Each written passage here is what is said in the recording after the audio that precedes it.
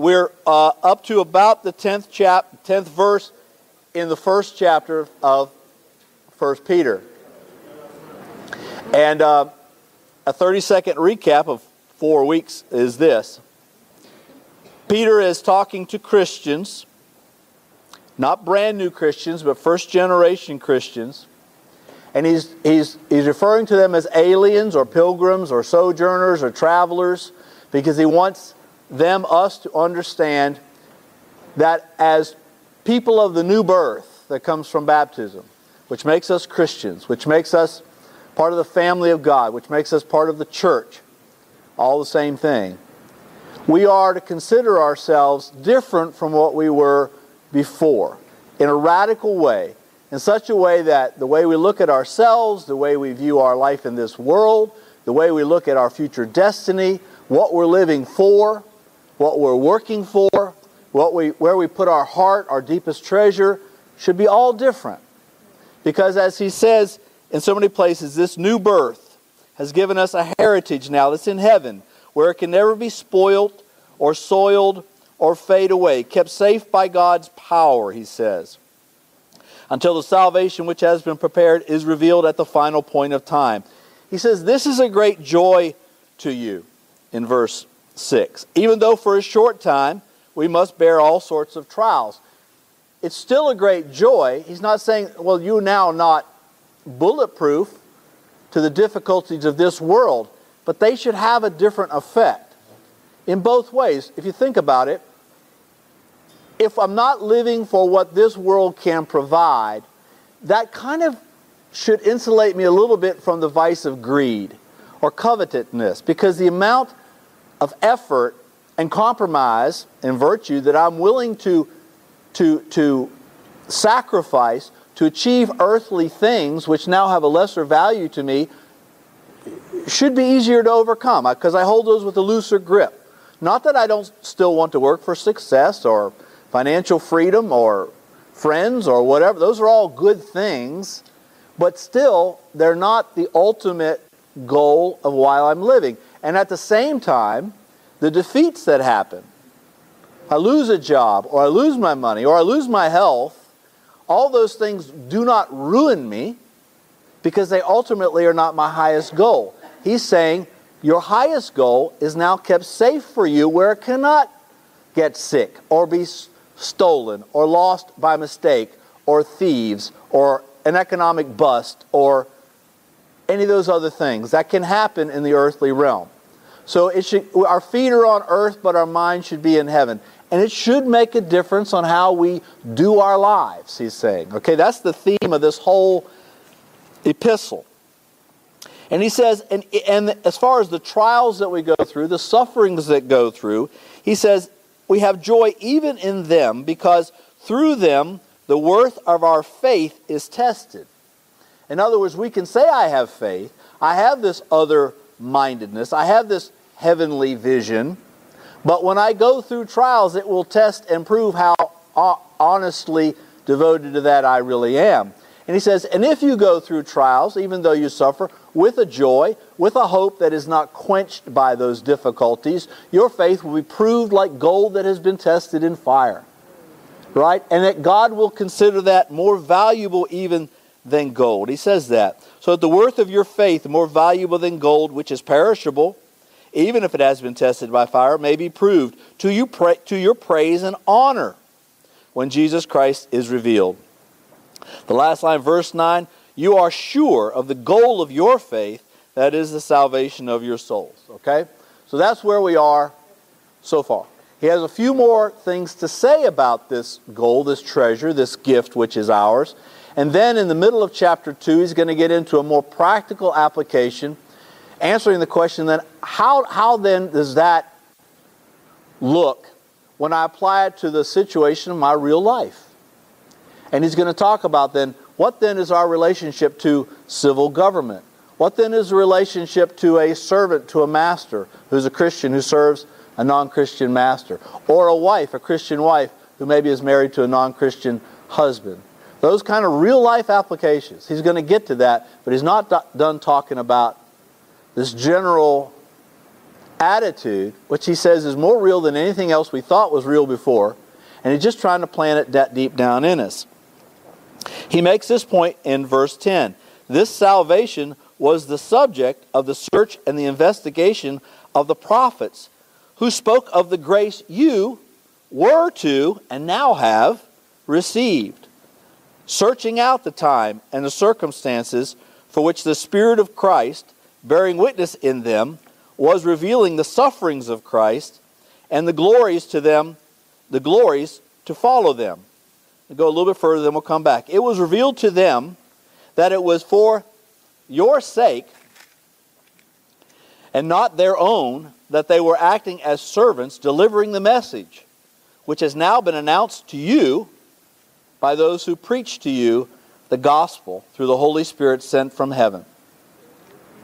All right, what's he trying to say? He wants us to understand what a privileged place we have in history,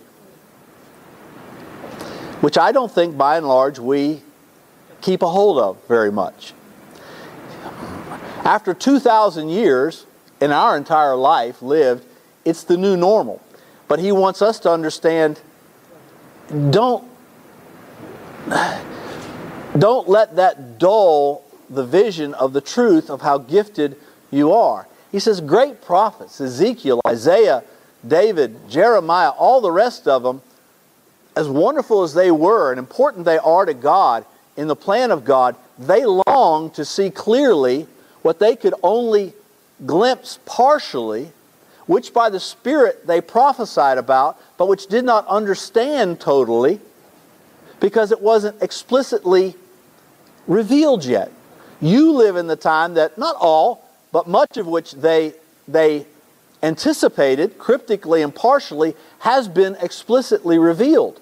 And we should glory in that. He goes on, the next line was that it says, even the angels longed to catch a glimpse of these things, which you now have in your hand, which you now live out.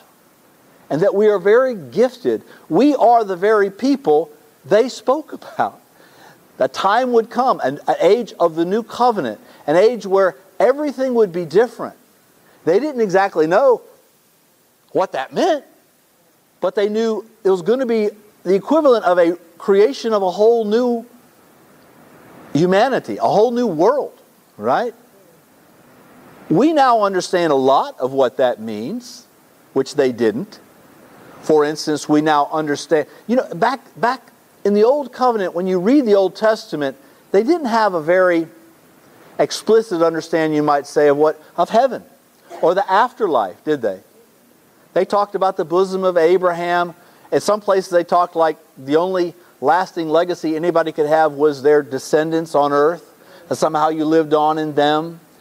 In various places it seemed to grow, and we could do a study on it, I doubt if we will, but if you go through the Old Testament and you look at the slowly unveiling revelation of God about these things, it was growing in its understanding about heaven and the afterlife and judgment, the Christ who was to come, but it wasn't explicit. Nothing like we understand it now. I mean, we still have mystery.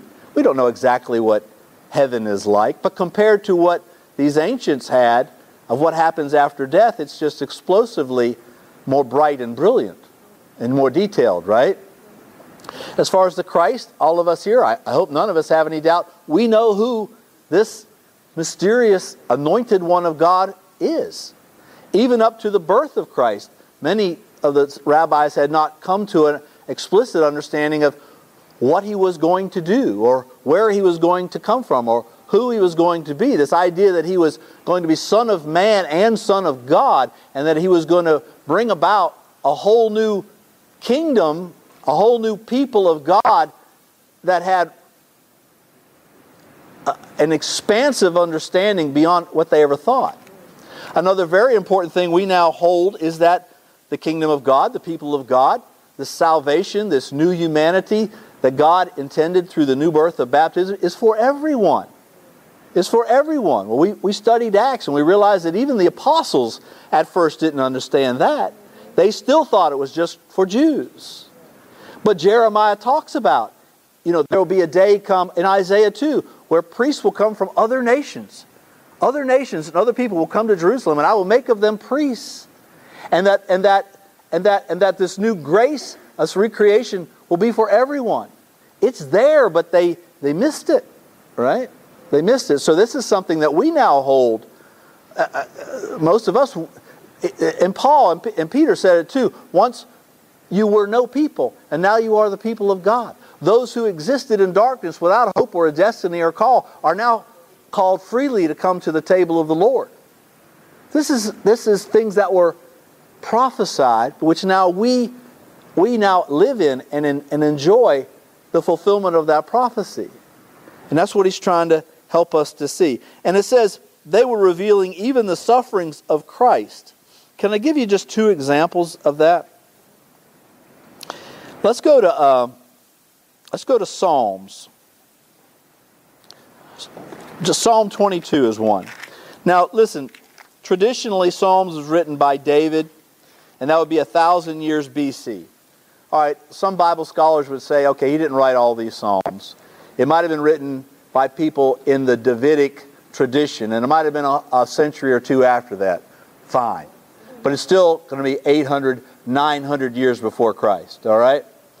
I'm also going to read from Isaiah, and the same thing. He's 650 years before Christ. So maybe somebody, one of his students, or a student's student wrote it 100 or 200 years after that. It's still hundreds of years before Christ.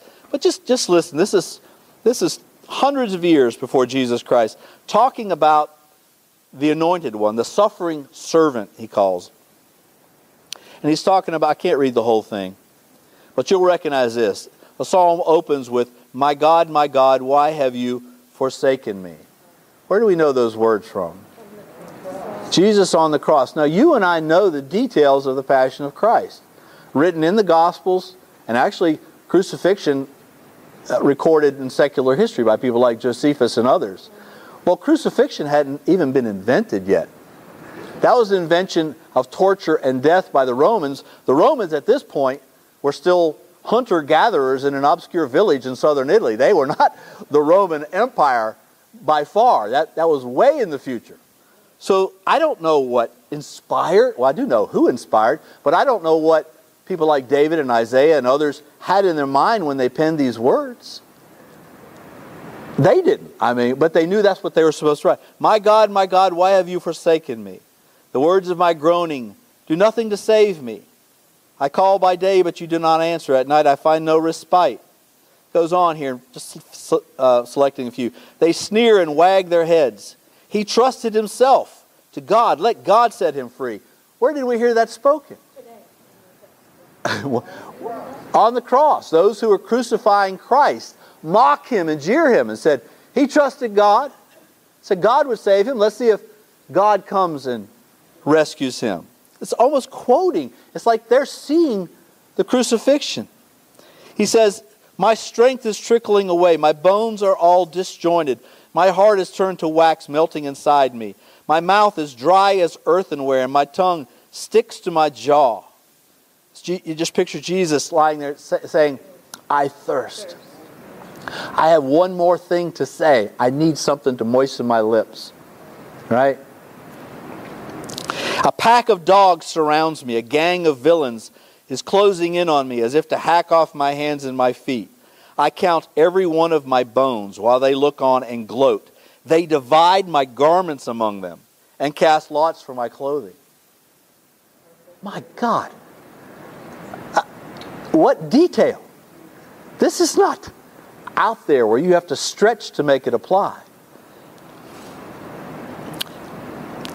All right. I'm going to stop there. That's just one, because I also want to do a little bit from Isaiah.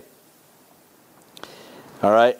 Let's go to Isaiah, the first and biggest of the book of the prophets.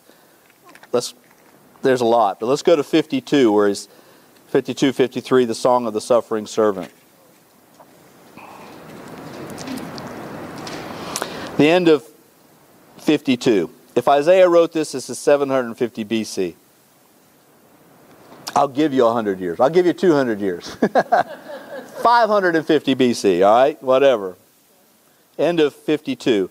Look, my servant will prosper, will grow great, will rise to great heights. As many people were aghast at him, he was so inhumanely inhumanly figured, that he no longer looked like a man. Who has given credence to what we have heard? 53. Who has seen in it a revelation of Yahweh's arm? Like a sapling he grew up before him, like a root in arid ground. He had no form or charm to attract us, no beauty to win our hearts. He was despised, the lowest of men, a man of sorrows, familiar with suffering, one from whom, as it were, we averted our gaze, despised, for whom we had no regard. Yet ours were the sufferings he was bearing, ours the sorrows he was carrying, while we thought of him as someone being punished and struck with affliction by God, whereas he was being wounded for our rebellions and crushed because of our guilt. The punishment reconciling us fell on him, and we have been healed by his bruises. We had all gone astray like sheep, each taking his own way. And Yahweh brought the acts of rebellion of all of us to bear on him. Ill-treated and afflicted, he never opened his mouth. Like a lamb led to the slaughterhouse, like a sheep dumb before its shearers, he never opened his mouth. Go on and on and on. You and I know explicitly how that carried out. But what a mysterious thought to meditate on what Isaiah was thinking. What did that look like in Isaiah's mind, his vision, his imagination when he was penning those words? To us, there's no mystery. But that's Peter's point. What a gifted point of view we have in so much of this, that so much of what was prophesied in the future is now a past event that we can contemplate in a reality that even they never could. He says even angels long to catch a glimpse of these things. What does that mean? We often think of angels as being like God. Well, they're very smart. But they're not omniscient. They're not God, right? They didn't know everything. They knew God had this plan. And as it unfolded through the acts of salvation history, the calling of Abraham, bringing the Israelites out of Egypt, etc., etc., etc., they saw it unfolding. Even they knew a anointed one, a Messiah, was to come, but they wondered, what was it going to look like? When was it going to happen? Where was it going to be? They didn't know. Isn't that interesting? God didn't reveal all that to them. They don't know everything, and they're also not omnipresent. So God, yes, exists outside of time. He sees the whole scope of history from creation to the end as one current event, but they don't. They're going through time. They're learning as they went along. Much smarter than us and having a higher perspective than we do. But even they wondered, what is he doing? You wonder when they had a day off that they sit around thinking, let me tell you what I saw this week, you know? I mean, what is he up to? This is amazing, right? You wonder. And I think that even Jesus' closest friends and his disciples, that Emmaus walk, he had to open the scriptures to them, and then their hearts burned with them. Right. They didn't even get the whole. No, even the apostles, they didn't immediately just like break open and say, whammo, now we got it all. No, because they still had a lot of stinking thinking stuck in there, right? There was a lot of, the answer to the question is right in front of you. You saw it the day before yesterday, and they're going, well, Gomer Powell used to say Shazam, right? You're right. That makes perfect sense. Well, that's what happened to Paul, and that's what Paul had to teach the other apostles, and a lot of the rabbi Christians who had converted, who had such an allegiance to the old train of thought and the old interpretations of the Old Testament and the old conclusions that Paul says, no, it's bigger than that. It's not just that you're wrong, it's just that the truth swallows that up like a grain of sand in a milkshake. I mean, it's just put that aside. Open your brain to what's going on. It's right in front of you. Peter said, you know, I saw the Holy Spirit descend on that group of Gentiles with Cornelius and his family when I preached to them. They had a Pentecost experience just like we did. So I baptized them, but even I at that time didn't understand what it meant. It took years. It took him listening to Paul now talking about what's going on in Asia Minor, and all these Gentiles are coming in and being saved by droves, for him to say, Paul's right. He's right. This is bigger than we ever thought. This is for everybody. Even those we thought were enemies. Even those we thought, the Goyim, the dogs, the Gentiles, the persecutors of the church, the Romans, the Canaanites, all those we thought were enemies. And since they were enemies to our ancestors, they're also enemies of God. And God's saying, no, no, no, no, no. I want all of them. All the descendants of Adam. Because here's what God is now revealing, and Peter's trying to get across. When Adam and Eve were excluded from the Garden of Eden, that's a curse that fell on the whole human race. What's happened now with the recreation of the human race is that we now have access back to Eden. That's what heaven is, right? The perfected Eden. And that between now and there, he said, we should act like pilgrims, exiles, travelers on the way home. Even though it's a place we've never been to yet, it is our homeland. That's the way exactly he wants us to see it. And therefore, hold everything that happens in this life, the positive and the negative, with a loose grip. Put your treasure where? Home. Park it at home where Daddy can lock it away in a safe. So when you get there, it's in good shape, shiny and brand new, and will always be that way.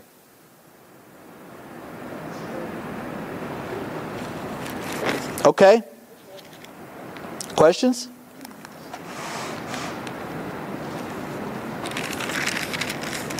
The privilege is that we, as even the least members of God's family in the new covenant, hold a status higher than the greatest saints of the old covenant. That's what Jesus said when he saw John the Baptist, remember? There's John, the greatest man born of women up to now. But the least in the kingdom of heaven is greater than he. That's the difference. It's not a small thing. Being privileged to enter into a relationship with God through the blessings and the prerogatives of the new covenant, and especially through the rebirth of the new covenant's birth process, which is baptism, faith and baptism, allows us to not to have a standing before God that Isaiah and Jeremiah, Moses and Abraham could never even have dreamed of. We are now his beloved children. Not just his faithful servants, but his beloved children. Therefore, heaven is not just a reward for a job well done, it is our heritage. That's the exact words he used. Okay. Let's move on. I say that because, we don't live in that constant understanding, do we? The world seeks it. Right. And I think that's what he understands is the danger. Maybe he didn't understand how they're still living in the brilliance of this new revelation. They're the first generation Christians, right? But we now live in 2,000 years where we're used to it. It's still a process going on. The world's not yet been fully evangelized.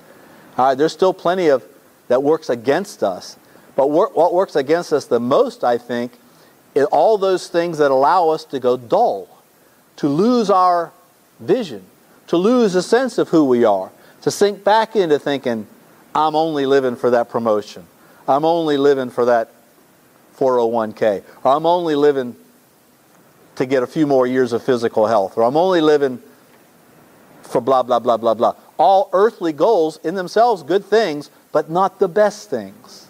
And if we live for good things and ignore the best things, it's not right order. And it'll get us off course. Exactly what he says. Our minds then, verse 13, must be sober and ready for action. Put all your hope in the grace brought to you by the revelation of Jesus Christ. Do not allow yourselves to be shaped by the passions of your old ignorance. Put that aside. But as obedient children, not servants, not slaves, children, be yourselves holy in all your activity, after the model of the Holy One who calls us, since Scripture says, be holy, for I am holy. If you address him as Father, stop there. So what's he saying? He's just used children and father. Not by accident. All right? We're children of God who now, he says, we can address rightly as Father. The new birth has a Father. And it's God. Right? So we are now his children. All right, so that has a couple of quick applications in that imagery, in that metaphor. We relate to him different than a servant or as an employee, right? For one thing. The other thing is that, like all children, we're supposed to grow up. And we're supposed to take on the characteristics of our Father. And He's saying, be holy as I am holy. That's God saying, grow up and be like me. Holy means sanctified. It means set aside. I told you, I think in the first or second session, the Jewish word was kadesh. And it means set aside for a special, unique purpose. The same word was used for marriage. When you are married, you are set aside for a special and unique relationship and purpose with this man or this woman that is different from your relationship with every other man or woman in the world. The same word is used. That's why the bride of Christ works when Jesus talks about the church and our relationship to Jesus Christ.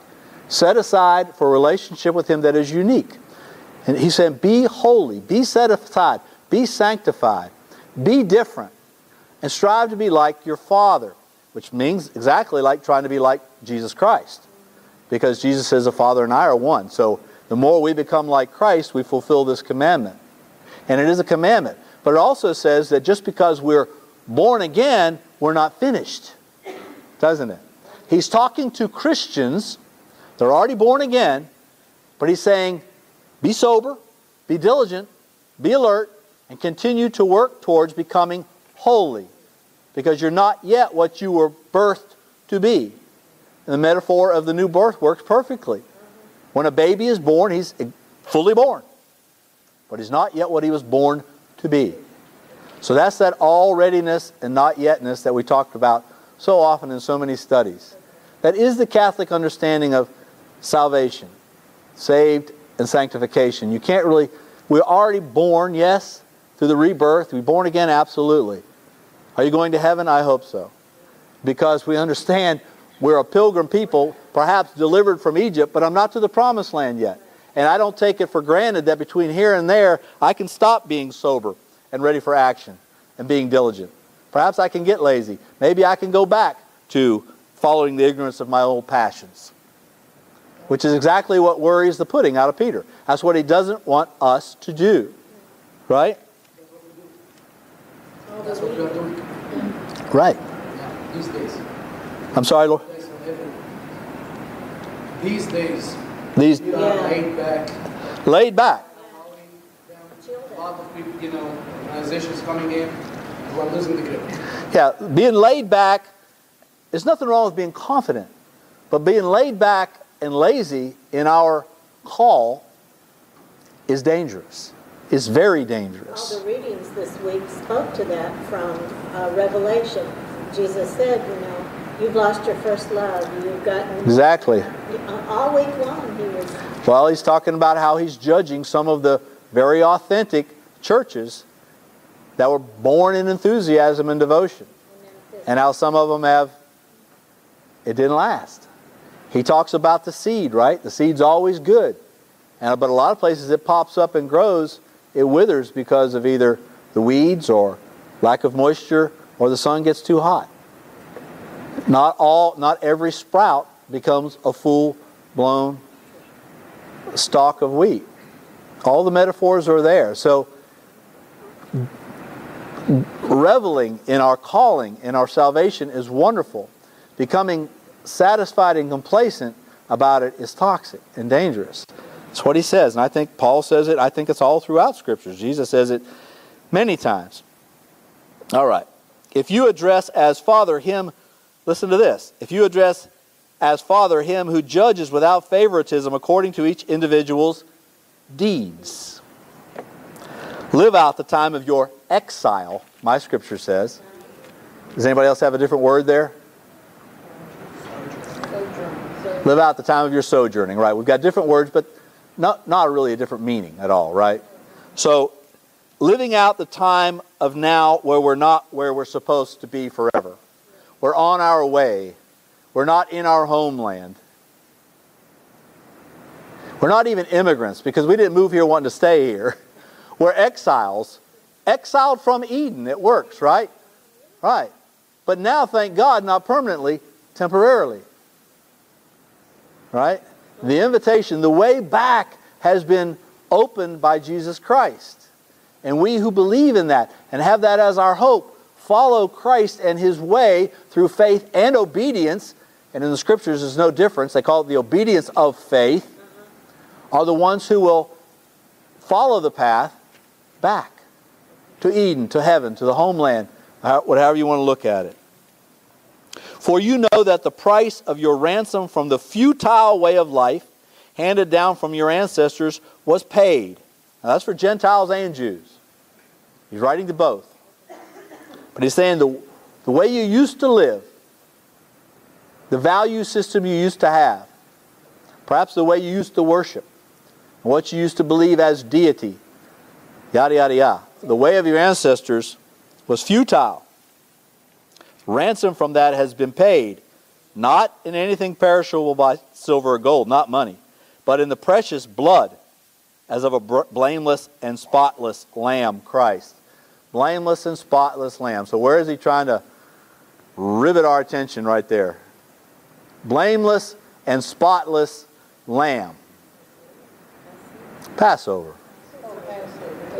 Passover. I mean, there are other sheep sacrifices, yes, but the one that stands overarching all of them, I think, the blameless and spotless lamb. So the Jewish converts would know this, but the Christian converts had all been instructed in the Jewish Scriptures. Like I said before, that was the only Scriptures they had yet.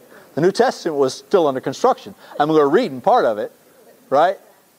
So when the new converts were instructed in the way of Christianity, the Scriptures that were opened up by their teachers, their CCD and RCIA instructors, were what we would call the Old Covenant. To them it was called the Scriptures. Okay? And so they too knew about this, but they understood it in the context of what it anticipated. That's why we don't throw the Old Covenant, the Old Testament out.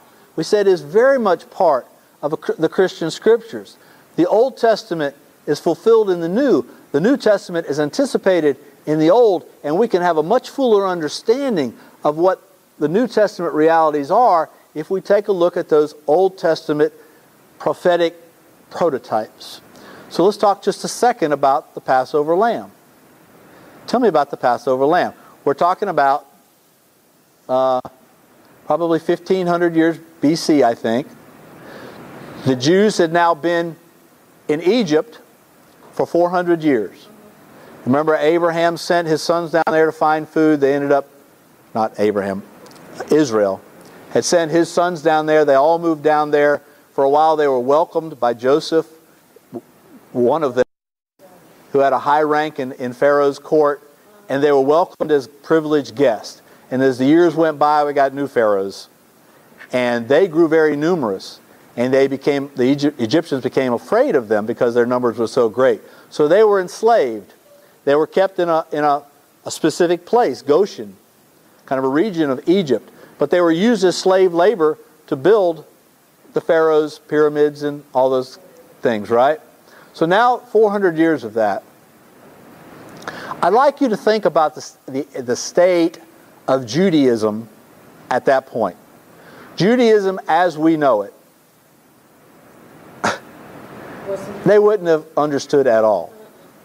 I mean, what did they have at this point? Now, this is before Moses shows up and says, it's time to leave. I think it's just important because this is part of the analogy he's wanting us to look at. They're about to be saved from Egypt, right? At this point, all they understood about their identity is that somehow they were different from everyone else because they had a common ancestor named Abraham who somehow God liked. And Abraham knew. Right. So they had vague promises to Abraham's descendants that they would be a special people. How special do you think they felt so far? 400 years as slaves. All right? They have no priesthood, not the Aaronic priesthood yet. They had no king. The promised land was somewhere that none of them had ever been to. right? They had no laws. They didn't even have the Ten Commandments. They had no explicit covenant with them. They had nothing. They had nothing except this vague idea of what would become dogmatic monotheism, that there's one God out there, we don't know what his name is, but he's different from all the other gods, and he's greater than the other gods, even though we're the lowest of all the people in the world. He loves us. Yeah, he loves us. And he's stronger than all these Egyptian gods, even though they've been treating us like cattle for hundreds of years. That's where they are right now. Peter wants us to understand that's the condition of the human race before Christ. That's what we had vague notions, at least the Jews did, of something to come. And there were God-fearers somehow that respected the God of the Jews. But not much more than that. And the Gentiles, the barbarians, the pagans that were outside of the understanding of Judaic, Jewish monotheism, they were floating out there in space somewhere so far away. I mean, they had nothing. Nothing, right? I think that's what he's wanting us to understand. And then Moses shows up, and he says, the time for your deliverance is at hand. And it's specifically going to be worked tonight by a unique act of God, nothing you've done, none of your planning, none of your military organization, none of your diplomacy is going to have anything to do with it. God is going to move in Egypt in a way that's going to break the will of this stubborn Pharaoh. All right? For you to be spared from the judgment, you are to mark your homes with the blood of a lamb. Gathered together, if you're home, because they have to eat the entire lamb. By the way, the lamb had to be eaten. All right? It's going to be sacrificed, roasted, and eaten. And if your family's too small, gather with another family close to you so that there's enough of you, right? Take the blood of the lamb and with a hyssop stick, dip it in the blood and mark the doorpost of your house. Then eat the lamb and go to bed. And all the houses that are marked like this, the firstborn son will be spared. If you're not marked with the blood of the lamb, the curse on the land will fall on you. So those that did it and obeyed were saved. It would be over 1,000 years before anyone would begin to understand why a lamb, why eat it, why none of its bones were to be broken. They had to roast it that specific way. It had to be unblemished. In other words, don't take a lamb that you can spare. Take a valuable one, unblemished one, one that did not deserve to be killed for any other reason. Sacrifice it. By the way, what they did was they split it right up the diaphragm and opened it up. Kept it, gutted it. Kept it open by putting a cross inside of it, and then roasted it. So none of the bones would be broken that way. And they were thinking, what weird ritualism. What legalistic detail. There might have been some saying, this makes no sense. I am not going to do that. Listen, God is God. If He wants to save me, He can save me. Right? Or I don't want to waste one of my lambs. I'll just step on a frog and smear him up there. Or I don't like lamb meat. I don't like, what do you call lamb meat? I don't like mutton, right? Is that mutton? All right. I don't like lamb chops. So we'll cook a fish, right? We'll have a nice fish fry tonight instead, and that'll do just fine, won't it? Because God can't be that legalistic, right? Right. It made no sense to them. We still hear that today, especially criticism against the sacramental system, where we specifically use stuff by God's design, and we believe that by doing this somehow in a way that's above rationality, certainly not rational, God does miraculous things. And I think a lot of people at that time could have thought the same thing. But I submit to you, though it's not clear, those that put frog blood up there or who ate fish instead of lamb what happened the next morning did they find when they went in the bedroom of their eldest son? Surely he was dead. I'm just putting that out there. He's inviting us to think about this Old Testament prototype and apply it to the New Covenant reality. So Jesus Christ, of course, the Lamb of God, identified the first words of John the Baptist, who said, I was told by God, the one that I will be the prophet that will open the door to the Messiah. That's why he's the greatest of them all. He didn't work any other miracles that we know of, but he had the lips and the eyes and the finger that said, there he is. Baptized Jesus, and he was told, the one whom I see the Spirit of God descending, that is him. All right, so he said, God told me this. So he sees that. He says, there he is, but he doesn't say, my cousin Jesus, or he doesn't say the Son of God, he doesn't say the Messiah even. He says, the Lamb of God. Behold, the Lamb of God. The thread is connected. And now, as we look back through the lens of fulfillment of time, we see the genius of that prototypical event anticipating what would happen later in fullness and in history, right? How we can understand more what it meant for Jesus, the Lamb of God, to offer his blood, and by the way, also offer his body to be eaten for those who would put their hope in God. That this was the way God said, your deliverance is at hand. This is how it's going to be done. I've done it before in a miniaturized earthly version to help you understand. And now I'm doing it with eternal, supernatural ramifications. I have a question. Please.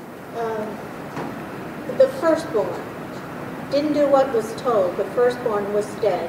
Was that a punishment for Egypt at that time, or does that mean something? A study of the faithless firstborns through scriptures is very interesting. Okay. There are very few. The firstborn son was supposed to be the privileged son who got the double portion, and before Aaron would be the priest of the family, the high priest being the father. That all changed with the golden calf thing. Yeah. But so he was supposed to be the example for the rest. But the story of the Old Testament is a story of faithless, failed firstborn sons. Prodigals. Prodigals Egypt. But so that's part of it also. Does it mean something for today? Yeah, it probably means more than I can actually put my finger on, to tell you the truth. I'm just going to be honest with you. I sense that there's something really a lot more there that delving into it would probably be even more than that. But the point was that Jesus Christ becomes the firstborn of the new family of God. He's not the firstborn naturally, but he's the first in standing in the family of God. I mean, naturally born, but he existed from the beginning of time. So in his godly nature, he existed before the first human being ever. So in the new family of God, he is the oldest brother. The faithful one who did advocate for his younger siblings. Who did offer himself on our behalf. Who didn't fail God. Who is the high priest. Who fulfilled the destiny that all the others failed. Okay? So there's that too. Jay, I just want to throw a theory out. This would not be up here. But as far as the firstborn or the bad firstborn, Yeah. when God created the angels, which is before us, they were apparently created in tears, thoughtless. Seems like. Lucifer, first created. Michael, second created. Then when they revolted, eldest. Well, yeah, I can see that. He's talking about the fall of the heavenly host of the angels, the 1/3 of angels who fell because they said, I will not serve in this plan of God to redeem the human race. And that the leader of the rebellion was the angel who held the highest order amongst all of creation, really. Outside of the Godhead, outside of the Holy Trinity, of all the created realm, he held the highest throne. And he's the one that said, I will not serve. And then Michael basically became the leader. I don't know if he was second, but he was not first. And so even there, we have that pride of rank contaminating the ability to live up to the call, except in Jesus. And not obeying. Right.